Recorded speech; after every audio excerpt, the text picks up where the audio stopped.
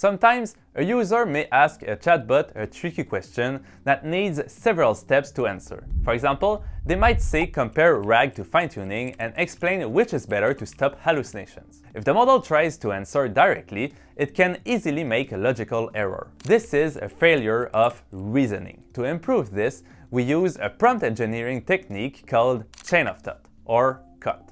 Instead of just asking for the final answer, we add a simple instruction to the prompt, let's think step by step. We also have reasoning models that do that automatically nowadays. This makes the model create a logical chain of steps. First, it outlines the definition of RAG, then it fine-tunes and compares them. Finally, it gives the conclusion. By showing its work, the model dramatically increases the accuracy of its reasoning for complex problems. Newer reasoning-focused models take it a step further. They often have this step-by-step thinking built in. They don't need a specific prompt. Instead, they create their own internal thought process. This helps them answer complex problems more accurately. For example, state-of-the-art models like Google Gemini 2.5 Pro, OpenAI's GPT-5, or Claude Opus exhibit these advanced reasoning capabilities. A lot happens between pressing enter and seeing a response. The way the model processes the input, how long it takes, and the character of its answer